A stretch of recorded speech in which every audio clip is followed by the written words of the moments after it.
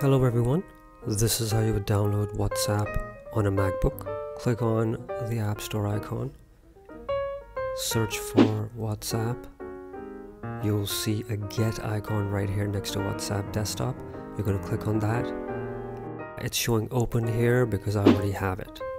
So this is how you would download WhatsApp on your Windows computer. You're going to click on the Microsoft Store icon. You will search for WhatsApp. You will click on the first tile and you will click install right here. Right now it's showing open because I already have it installed. And that's it, guys. See you on the next one.